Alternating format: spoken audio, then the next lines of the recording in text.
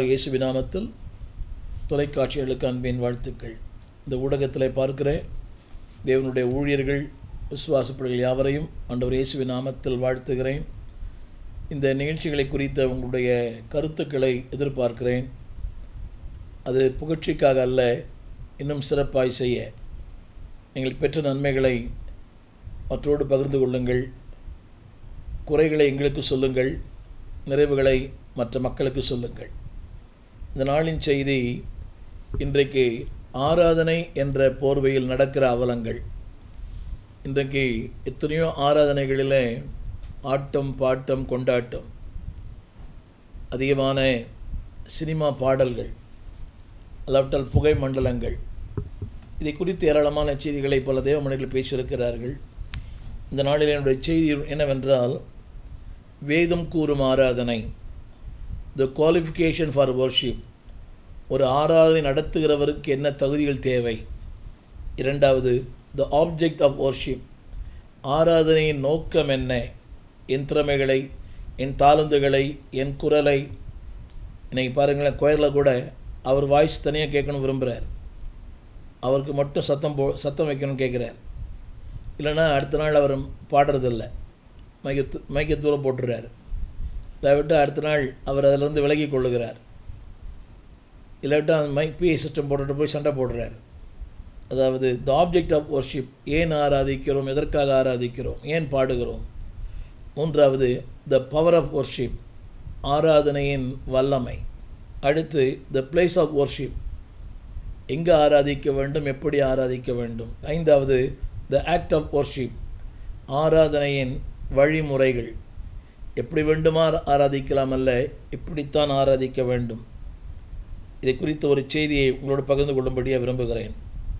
அதற்கு ஆதாரமாக 1 பேதுரு புஸ்தகம் 2ஆம் அதிகாரம் 5ஆம் வசனம். ஆராதிக்கிற ஒரு மனிதனுக்கு என்ன தகுதிகள் தேவை. நீங்கள் எல்லாம் நினைக்கிறாங்க, நான் நல்லா பாடுவேன், மேடை பாடகராக இருக்கலாம், you may be stage singer. ஆனால் ஆலயத்தில் ஆராதிக்க வேண்டுமானால் உங்களுக்கு ஒரு தகுதி தேவை. இன்றைக்கி வேலைக்கூட தகுதி இருக்குது இல்லையா, அந்த படிப்பு தான் வேலைக்கு போக முடியும். ஒரு பிஎல் படித்தா தான் வக்கீலாக மாற முடியும், ஒரு எம்பிபிஎஸ் படித்தா தான் மருத்துவராக மாற முடியும். அப்படின்னா இன்றைக்கி யார் வேணால் பாடலான்ற ஒரு கூத்து. அதுக்காகத்தான் சபைக்கே வராங்க. மைக் தரலைன்னா வரவே மாட்டார். இன்றைக்கி அதான் ஒருத்தர் சொன்னார், மைக்கை பிடித்தவுடன் அவர் மைக் டேசனாக மாறிவிடுகிறார். அதாவது அதற்காகவே அவர் சீக்கிரம் வருவதற்காக அவரை கோயிலில் சேர்க்க வேண்டியதாக இருக்குது. இல்லாவிட்டால் அவர் பிரசங்கத்தான் வருவார்.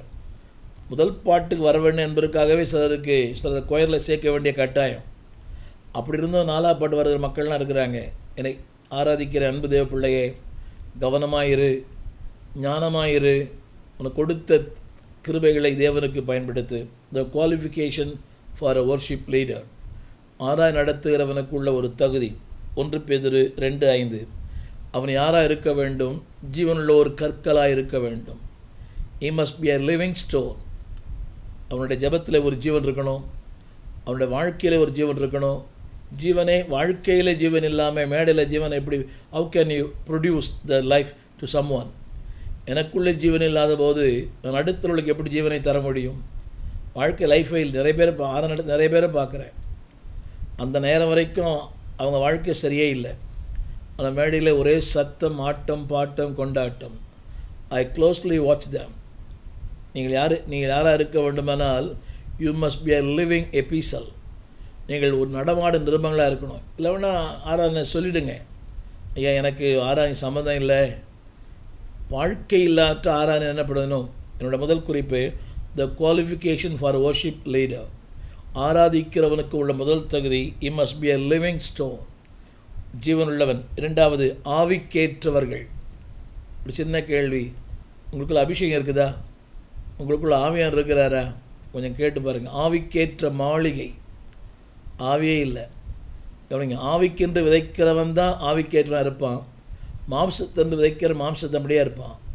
நீங்கள் எதை ரொம்ப வளர்க்குறீங்க. இப்படி சொன்னவங்களுக்கு புரியும். ஒரு மனுஷனுக்குள்ள கருப்பு நாய், வெள்ளை நாய். எந்த நாய்க்கு தீனி போடுறீங்களோ அந்த நாய் தான் வளரும். கருப்பு நாய்க்கு தீனி போட்டிங்கன்னா கருப்பு நாய் வளரும், வெள்ளை நாய்க்கு தீனி போட்டால் வெள்ளை நாய் வளரும். உடைய உள்ளான மனுஷன், புறம்பான மனுஷன். அதாவது ஆவிக்கேற்ற ஒரு மாளிகை. அவங்க தான் ஆவிக்கேற்றவன் தகுதியானவங்க. முழுக்க முழுக்க மாமிசம், பேச்சு, எண்ணம், சிந்தை. You may be have a talented. தாளந்துகள் வேறு, கிருபைகள் வேறு.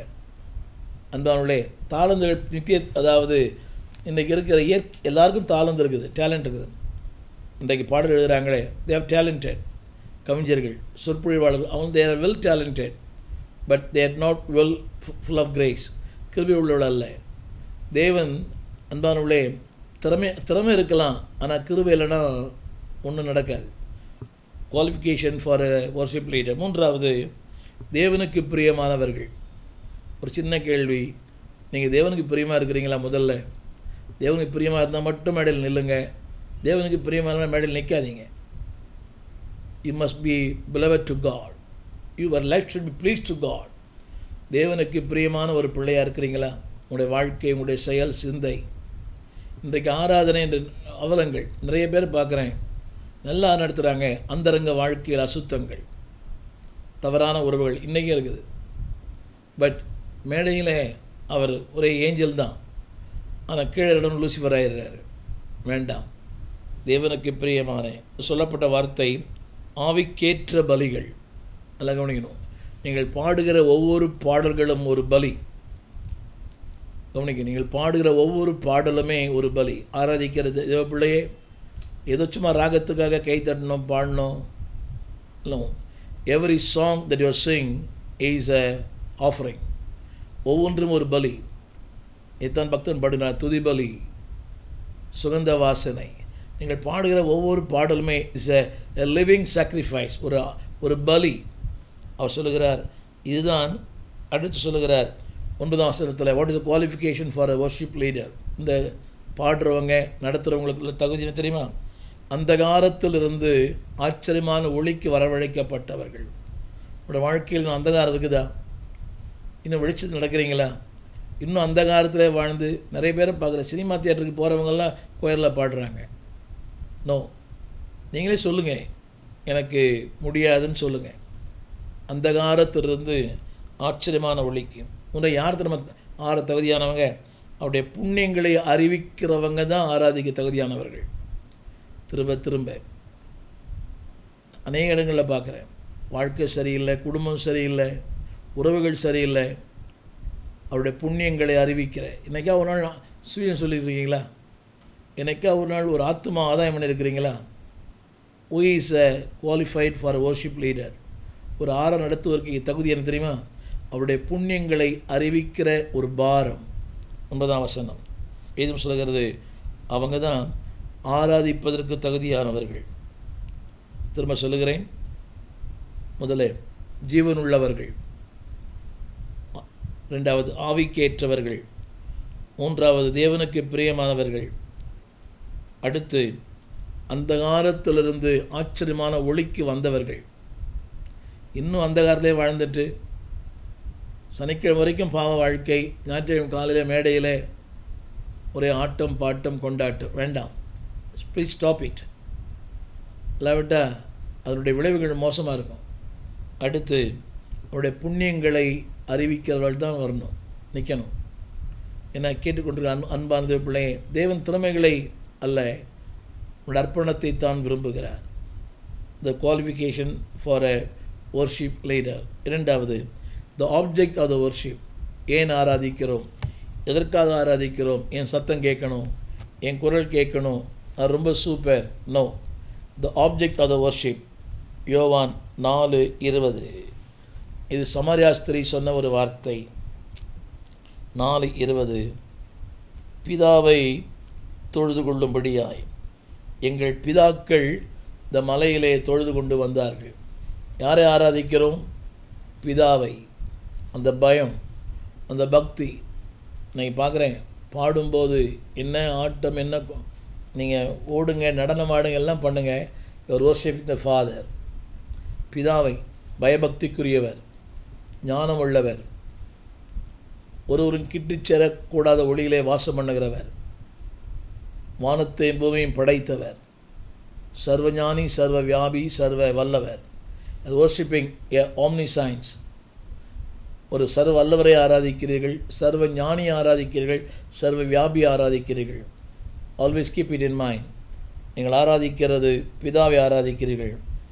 ரெண்டாவது இயேசுவை ஆராதிக்கிறீர்கள். யோவான் சுவிசேஷம் 9ஆம் அதிகாரம். ஒரு பிறவிக்குருடன் இயேசுவை ஆராதித்தான். 38ஆம் வசனம். அவன் ஆண்டவரே விசுவாசிக்கிற என்று சொல்லி அவரை பணிந்து கொண்டான். ஆங்கிலத்தில் he worshipped. யார் தெரியுமா? அதாவது கண் திறக்கப்பட்டவர்கள். ஆண்டவரே விசுவாசிக்கிறேன், அடுத்து காண்கிறேன். அப்போ யார் ஆராதிக்க வேண்டும் என்றால் those who are open the eyes, கண் திறக்கப்பட்டவர்கள், குருடர்கள் அல்ல. இன்னும் ஆன்மீக குருடர்கள், வசனத்திலே குருடர்கள். நல்லா கவனிங்க. நிறைய பேர் நல்லா மேடையில் பாடுறாரு, புஸ்தகத்தில் தூங்குறாரு. இது என்ன எனக்கு புரியல. நீங்கள் யாரை ஆராதிக்கிறீங்க? நோ, மனிதர்களுக்காக அல்ல, வானத்தை பூமி படைத்த ஒரு பிதா தேவனை, இரண்டாவது இரட்சகர் இயேசுவை. யோவான் 9:38. அவன் அவரை பணிந்து கொண்டான். விசுவாசிக்கிறேன் என்று சொல்லி பணிந்து கொண்டான். இரண்டாவது த ஆப்ஜெக்ட் ஆஃப் வர்ஷிப். உன் ஆராதனையின் நோக்கம் என்ன? தேவன் மகிமைப்பட. வாழ்வு தந்தவரை, ஜீவன் தந்தவரை, என் கண்களை திறந்தவரை, என்னை பேச வைத்தவரை. அன்பானுடைய பாளையத்துக்கு புறம்பே இருந்த என்னை பாளையத்திற்குள்ளே கொண்டு வந்தவர். ஒரு சமாரிய ஸ்திரீ சொல்கிறார், என் பிதாவை அதாவது தொழுது கொள்ளுகிற காலம். யோசித்து பாருங்க. பாரம்பரியான ஒரு ஆராதனை அல்ல, ஜீவனுள்ள ஆவிக்கேற்ற ஒரு ஆராதனை. மூன்றாவதாக த பவர் ஆஃப் வர்ஷிப். ஆராதனையின் மேன்மை என்ன? பிலிப்பியர் புஸ்தகம் 3ஆம் அதிகாரம் 3ஆம் வசனம். இங்கே சொல்லப்பட்டிருக்கிறது, ஆவியினாலே தேவனுக்கு ஆராதனை செய்து. திரும்ப சொல்கிறேன், ஆவியினாலே. ஆராதனை நடத்த முன்னால் ஒரு 5 நிமிஷம் நல்லா ஆவி நிரம்பி ஜெபம் பண்ணுங்க. என்னை கேட்டுக்கொண்டிருக்கிற இந்த மேடையில் பாடுறவங்க, ஆராதனை நடத்துகிறவங்க, அட்லீஸ்ட் ஒரு 10 நிமிஷமாவது நல்லா ஆவி நிரம்பி ஜெபம் பண்ணுங்க. ஆவியினாலே தேவனுக்கு ஆராதனை செய்து. படித்து பார்த்தீங்கன்னா அதுக்கு முந்தின மாம்சத்தில் அல்ல. புரியுதா உங்களுக்கு? இன்றைக்கி நிறைய ஆராதனைலாம் மாம்சத்தில் தான். தன்னை வெளிப்படுத்த அந்த உடை அலங்காரம், மேடை அலங்காரம் இல்லை, வேண்டாம். திரும்ப சொல்கிறேன், மாம்சத்துவே நம்பிக்கை வைக்காமல் திரும்ப ஆவியினாலே ஆராதனை செய்து அவங்க தான் தேவனால் மேன்மை பாராட்டப்படுவார்கள். The power of worship. உங்கள் ஆராதனையிலே ஒரு அபிஷேகம் இருக்கணும். என்ன உங்களோட பேசுகிற நான் ஒரு பாடல் மூலமாய் ஆண்டவரை அறிந்து கொண்டேன். பாதம் பணிந்தேன், எந்நாளும் துதியேன், உம்மையன்றி யாரை பாடுவேன். 52 ஆண்டுகளுக்கு முன்பாக ஒரு ஆலயத்தில் பாடப்பட்ட பாடல். வெளியே நின்று கொண்டிருந்தேன். அந்த பாடல் என்னை உள்ளே உந்தி தள்ளிற்று. அதற்கு முன்பு நான் ஆலயத்துக்கு போய் பழக்கம் இல்லாதவன். ஒரு நண்பர் அழைத்து கொண்டு போனார், ஆனால் உள்ளே போக மனமில்லை. அந்த பாடல் என்னை தொட்டது. பாதம் பணிந்தேன், எந்நாளும் துதியேன்.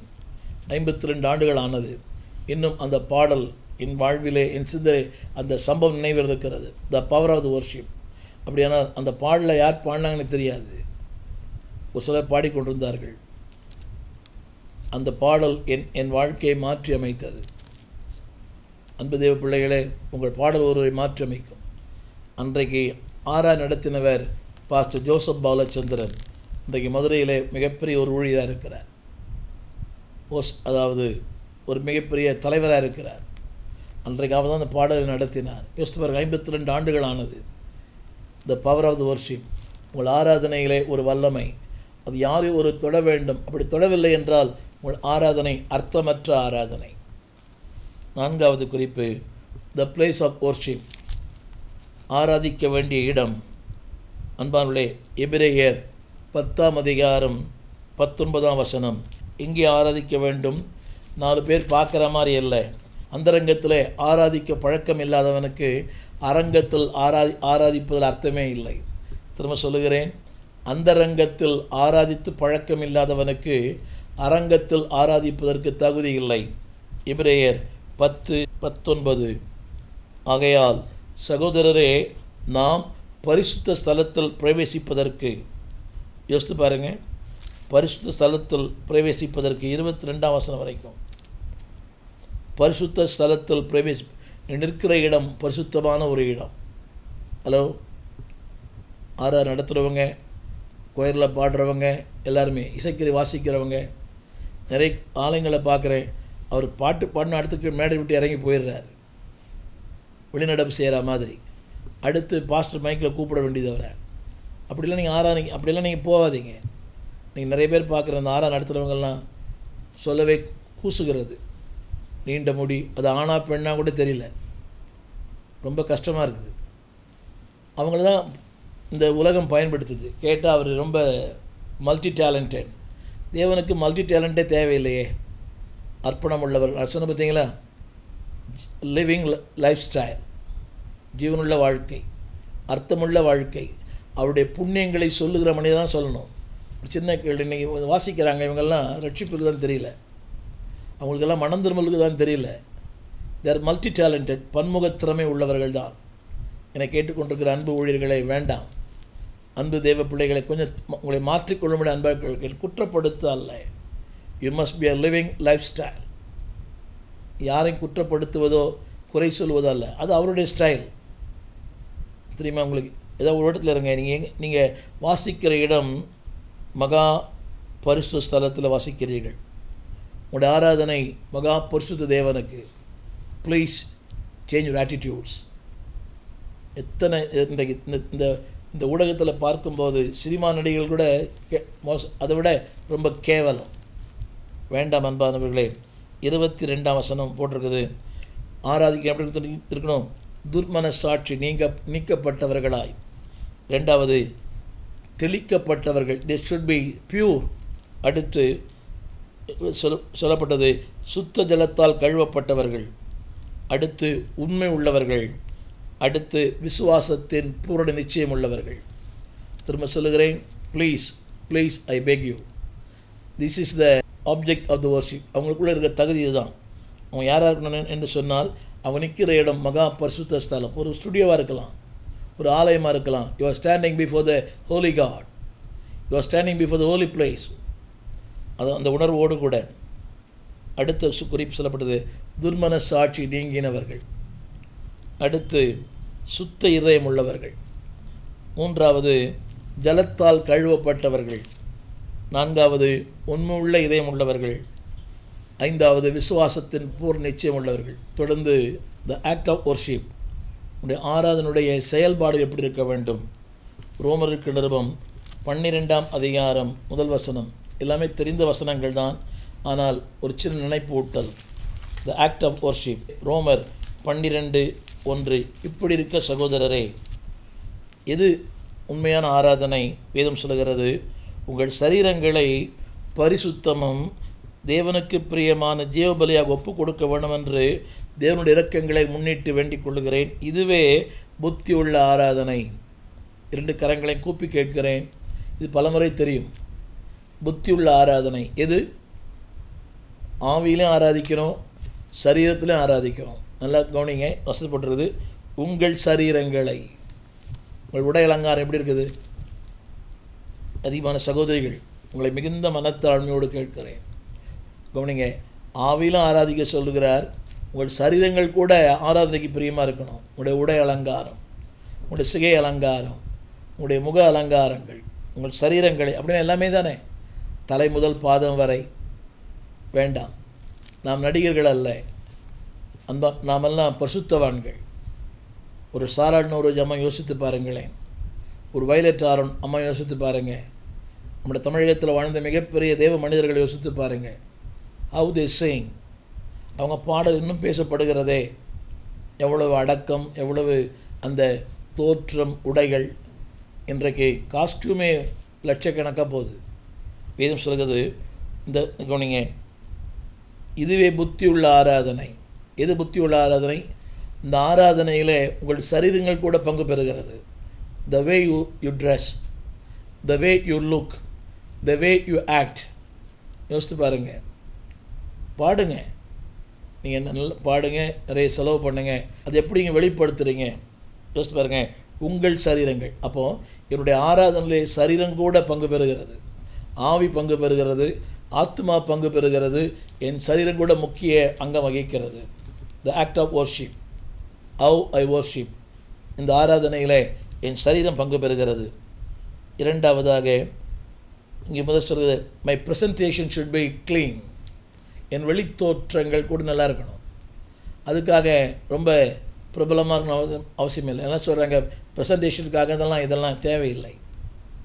அன்பானவர்களே, யோசித்து பாருங்கள், எத்தனையோ பக்தர்கள் பாடியிருக்கிறார்கள். ஃபாதருடைய பாடல் இன்றைக்கும் பேசப்படுகிறது. எளிமையான தோற்றங்கள், நோ காஸ்டியூம், அதில் உடை அலங்காரமோ சிகை அலங்காரமோ, அவராகவே இருக்கிறார். ஆயிரக்கணக்கான மக்கள் தொடப்படுகிறார்கள். ஒவ்வொரு பாடலும் நம்மோடு பேசுகிறது. த way that you present your body. இரண்டாவது, யுவர் ப்ரைசஸ். சங்கீதம் 50:23. ஸ்தோத்திர பலி இடுகிறவன் தேவனை மைமைப்படுத்துகிறான். உங்களுக்கு தெரியுமா, when you worship God, you are glorifying God. மேடையில் பாடுகிற நீங்கள் ஒவ்வொருத்தரும் நினைக்கணும், இது பட்டிமன்றம் அல்ல, யாருக்கு ஃபஸ்ட் ப்ரைஸ், இது என்ன சூப்பர் சிங்கராக, இது என் திறமைகளை காட்ட வீடு வாங்க இல்லை. I am pricing God. ஸ்தோத்திர பலி இடுகிறவன், ஆராதிக்கிறவன் தேவனை மைமைப்படுத்துகிறான். எனவே தான் உங்களுடைய ஒவ்வொரு ஆராதனையும் தேவனை மைமைப்படுத்துகிறது. அந்த உணர்வோடு பாடுங்க. எனக்கு மைக் தரல, எனக்கு தனியாக மைக், இன்றைக்கி எல்லாருக்குமே தனித்தர மைக் கொடுத்தா அப்புறம் என்ன ஆகுறது சபை? யோசிச்சு பாருங்கள். எல்லாருக்கும் வால்யூம் உயர்த்தணும், இதெல்லாம் வேண்டாம். என் சத்தமே கேட்கல. பெரிய கொடுமை என்னென்னா, பிஏ சிஸ்டத்து அவர்கிட்ட போய் சண்டை போடுறது, என் சத்தத்தை ஏற்றுங்கன்னு. அப்புறம் ஸ்பீக்கர் வெடிச்சிடும். 13:15. அன்பானவர்களே, எபிரேயர், உங்களுடைய உதடுகளின் கனியாகிய ஸ்தோத்திர பலி. அப்படியானால் உங்கள் உதடுகளை பாடுறீங்களே, it is a offering, it's a pricing God. கவனிங்க, உங்கள் உதடுகளின் கனி பாருங்கள். அப்படியானால் நிறைய கனிகள் இருக்குது. ஆவிக்கேற்ற கனிகள், கைகளின் கிரியைகள், இதெல்லாம் ஒரு கனிகள் தான். அன்பு, சமாதானம். ஆனால் உதடுகளில் கூட ஒரு கனி வச்சுருக்கிறார். அன்பாக பேசுறது, தேவனை துதிக்கிறது. உங்களுக்கு தெரியாது, உங்கள் பாடல் யாரோ ஒருவரை சந்திக்க மாற்றம். அந்த உணர்வோடு பாடுங்க. தேவனை, என் பாடல் யாரோ பாருங்கள், யாரோ ஒருத்தருடைய பாட்டு என்னை மாற்றி இன்றைக்கு உங்களோடு பேச வைத்தது. அவருக்கு தெரியுமோ தெரியாத தெரியல, எத்தனையோ பாடல்கள் அநேகரை மாற்றி இருக்கிறது. கடந்த சில ஆண்டுகளுக்கு முன்பாக ஒரு 3 மாதங்கள் படுத்த படுக்கையில் கிடந்தேன். பேச்சு இல்லை. ஐ லாஸ்ட் மை ஸ்பீச். பேசும் திறன் இழந்து போயிட்டேன். உடலெல்லாம் வலி. ஒரு மிகப்பெரிய அறுவை சிகிச்சை, 10 அடைப்புகள், 5 வெயின்ஸ் உள்ளே போட்டிருக்குது. கால்களிருந்து நரம்பு எடுத்துருக்குது, கையில் எல்லா இடத்துலையும் நரம்பு எடுத்துருக்குறாங்க. வேதனை, படுத்து படுத்து முதுகெல்லாம் புண்ணாயிடுச்சு. அப்படிப்பட்ட நேரங்கள்லாம் தூங்கவே முடியாது. ஒரு அரை மணி நேரம் தூங்குவதே மிகப்பெரிய சாதனை. அந்த இப்படிப்பட்ட நேரங்களில் டாக்டர் டிஜிஎஸ் தினகரன் ஐயாவுடைய பாடல்கள் மனசுக்கு பெரிய ஆறுதல். இரவெல்லாம் கேட்பேன். அப்படியே கேட்டு அதெல்லாம் தூங்குவேன். 1 மணி நேரம் தூங்குவேன். அது அப்படியே தத்துரமாக பேசுகிற மாதிரி இருக்கும் அந்த பாடல்கள்லாம். இன்றைக்கு அந்த பாடல்கள் உயிர் இருக்கிறதே. ஏன் தெரியுமா அன்பானவர்களே? அது அவருடைய அர்ப்பணம், அவருடைய லைஃப் ஸ்டைல், அது ஜீவன், அதுதான் வாழ்வு. அன்பானவர்களே, number 1 the presentation. Number 2 your prices. உங்களுடைய பாடலே ஒரு துதி தான். அவர் துதிக்கிறீங்க, உங்களுக்கு தெரியாது, you don't know the result. But one day அவங்க சொல்லுவாங்க, யாரோ ஒரு நித்தியத்தில் சொல்லுவாங்க, உங்கள் பாட்டு என்னை தொட்டது. பாடல் எழுதுகிற அன்பு தேவ பிள்ளைகளே, நீ யாரையும் பாராட்டுறதில்லை. பாடல் பாடுகிற தேவ பிள்ளைகளே, யாரையும் பாராட்ட வேண்டாம். இன்றைக்கி யாரையும் பாராட்டுறதில்லை. தொலைக்காட்சியில் பேசுகிறோமே, யாரையும் பாராட்டி செய்தி எல்லாம் இருந்துச்சுன்னு சொல்கிறது இல்லை. அது அவசியமும் இல்லை. ஆனால் ஒன்று, there will be a comments in the kingdom of God. உங்களுடைய துதிகளுக்கு, உங்கள் பலிகளுக்கு ஒரு மாபெரும் வெகுமதி நித்தியத்தலை காத்திருக்கிறது. 3வது, நீங்கள் ஆராதிப்பது நன்றி உணர்வோடு ஆராதியுங்கள். 116 சங்கீதம் 17 வசனம். நான் உமக்கு ஸ்தோத்திர பலிகளை செலுத்தி கர்த்தருடைய நாமத்தை தொழுது கொள்ளுகிறேன். கவனிங்கள், நீங்கள் ஆராதிக்கும் போதே நீங்களே கர்த்தரை தொழுது கொள்ளுகிறீர்கள். இப்படி சொன்னாலும் புரியும். நீங்கள் பரிமாறும் போதே சாப்பிடுகிறீர்கள். உங்களுடைய ஆராதனை, உங்களுடைய பாடல், even you may be a player, நீங்கள் ஒரு இசைக்கருவி வாசிக்கிறவராக இருக்கலாம். ஏதும் சொல்கிறது, நீங்கள் அவருக்கு ஸ்தோத்திர பலிகளை, ஆங்கிலத்தில் you are giving thanks giving. 17ஆம் வசனம், அவரை தொழுது கொள்ளுகிறேன். ஏன் தெரியுமா? 16ஆம் வசனத்தில் என்னுடைய கட்டுகளை அவிழ்த்தார். வாழ்க்கையில் பல கட்டுகள், ஏழ்மை, வறுமை, இல்லாமை, வியாதி, எதிர்கால பயம், மனிதனுடைய சூழ்ச்சிகள். God has removed all the bondages. யோசித்து பாருங்க, நீங்கள் ஆராதிக்கும் போது யோசிக்கணும், என் கட்டுகளை கர்த்தர் அவிழ்த்து விட்டார். இசைக்கருவி வாசிக்கிற நீங்கள் ப்ரொஃபஷனலாக வாசிங்க. நிறைய பேர் சொல்கிறாங்க அதான் எங்கள் வாழ்க்கையின் ஆதாரம். இருக்கட்டும், but at the same time நினைங்க, என் கட்டுகள் அவிழ்த்து விட்டாரே, என் பாடுகள் எல்லாம் என்னை விடுவித்து விட்டாரே. Is a thanks giving act of worship. சொல்ல விரும்புகிறேன், ஆராதிக்கும் போது தேவனோடு பேசுகிறீர்கள். எபிரேயர் 13:16, when you worship God, when you praise God, you are communicating God. எபிரேயர் 13, எப்பொழுதும் தேவனுக்கு செலுத்த கடவீர்கள். அந்த வார்த்தை கவனிங்க. அதாவது you have a constant communication with God. திரும்ப படிக்கிறேன். எபிரேயர் 13:15, எப்போதும் தேவனுக்கு. கொஞ்சம் புரிய நினைக்கிறேன். நீங்கள் பாடுறீங்க, துதிக்கிறீங்க, ஆராதிக்கிறீங்க, at the same time you are having communication with God. எப்போதும். பாருங்கள், எவ்வளோ பெரிய மேன்மை இல்லையா? மனுஷனோடு பேசுறதை விட உலகத்திலே சொல்கிறாங்க, அந்த அன்பனுடைய அப்பனை பாடும் வாயால். அப்படியானா இந்த உலகத்தில் யார் யாரையோ பாடுறோம், எதுக்கோ பாடுறோம். when you praising God, இந்த வார்த்தை அவர் மூலமாய் எப்போதும் தேவனுக்கு. that means you are having a constant communication with God. என்னை கேட்டுக்கொண்டிருக்கிற அன்பு தெய்வ பிள்ளைகளே, ஆராதிக்கிறவங்களே, இசைக்கருவி வாசிக்கிறவங்களே, மேடையில் பாடுறவங்களே, இது மேடை பாடல் அல்ல, இது சூப்பர் சிங்கர் அல்ல. தேவனுக்கென்று செலுத்துகிற துதி பலிகள். த qualification of a worship leader. ஆராதிக்கிறவர்களுக்குள்ள தகுதிகள். செய்தியை கேளுங்கள். த ஆப்ஜெக்ட் ஆஃப் வர்ஷிப், நோக்கம். ஏன் ஆராதிக்கிறேன்? எனக்கு ரொம்ப குரல், எனக்கு சூப்பர் குரல் இல்லை, அதெல்லாம் உலகத்தில். பிகாஸ் நான் பிதாவை ஆராதிக்கிறேன், இயேசுவை ஆராதிக்கிறேன். என்னை பேச வைத்தார், என்னை பாட வைத்தார், என் கண்களை திறந்தார். குருடன் சொன்னான், சொல்லி அவரை பணிந்து கொண்டான், என் பாவ வாழ்க்கையை மாற்றினார். இந்த சமாரிய ஸ்திரீ சொன்னார், என் பாவ வாழ்க்கையை மாற்றினார், எனவே நான் ஆராதிக்கிறேன். மூன்றாவது, த பவர் ஆஃப் வர்ஷிப். அப்படி செய்யும்போது அன்பானுடைய உங்களுடைய வாழ்க்கையில் வல்லமை வெளிப்படும், கிருபைகள் வெளிப்படும், மேன்மைகள் வெளிப்படும். நான்காவது, பிளேஸ் ஆஃப் வர்ஷிப். நீங்கள் ஆராதிக்கிறது பரிசுத்த பூமி. Don't forget that. இது மேடை அல்ல, இது ஒரு சினிமா தியேட்டர் அல்ல, இது ஹோலி பிளேஸ். உன்னதமான தேவன் வாசம் பண்ணுகிற இடம். The act of worship is presentation of your bodies. ரெண்டாவது, your praises. thirdly, thanksgiving. நான்காவது, your communication. யோசி பாருங்கள், எப்போதும் தேவனுக்கு. உங்களுக்கு தெரியாது, நீங்கள் அரை மணி நேரம் பாடிட்டு கீழே இறங்கிறீங்க, அதனால் ஆயிரக்கணக்கான ஆத்துமாக்களை உள்ளங்களை தேவன் தொடுகிறார், நொந்து போன உள்ளங்களை தேற்றுகிறார். என்னை கேட்டுக்கொண்டிருக்கிற ஆராதிக்கிற வீரர்களே, இந்தியாவில் தமிழகத்தில் எழுப்பியிருக்கிற வீரர்களுக்காக நன்றி. நல்ல வீரர்களை கத்த தந்திருக்கிறார், அவர்களுக்காக நன்றி. இன்னும் அலை அலையாய் ஆராதனை வீரர்கள் எழும்பட்டும். அதே வேளையிலே நடிகர்கள் இந்த ஊடகத்தில் பார்க்கும்போது, டிவியில் ரொம்ப ரொம்ப கேவலம், திரைப்பட நடிகரோட ரொம்ப கேவலம். வேண்டாம். நான் ஐம் எ ராயல் ப்ரீஸ்ட்வுட். என்னுடைய ஆராதனை தேவனுக்கு, என் ஆராதனை ஒரு ஜீவனுள்ள ஆண்டவருக்கு. அது ஒரு பலி. கவனிங்க, அது ஷோ அல்ல, இட் இஸ் அ சாக்ரிஃபைஸ். எனவே இப்படிப்பட்ட உணர்வோடு ஆராதிங்க. பாடுறவங்களே அப்படிப்பட்ட உணர்வோடு ஆலயத்தில் கோயிலில் நில்லுங்க. உங்களை வெளிப்படுத்த அல்ல, முடிந்த அளவுக்கு உங்களை மறைத்து கொள்ளுங்கள். உங்கள் உடைகள் கூட நல்லா இருக்கட்டும், உங்கள் சரீரங்கள் கூட உங்கள் ஆராதனைக்கு பயன்படுது. ஜனங்க குரலை மட்டும் பார்க்கல, த வே யூ ட்ரெஸ் அதையும் பார்க்குறாங்க. எனவே தேவனுக்கு ஏற்ற பிரியமான ஆராதனை செய்வோம். பரலோகத்தில் நம்முடைய ஆராதனைகள் அங்கே கனத்தை கொண்டு வரும்.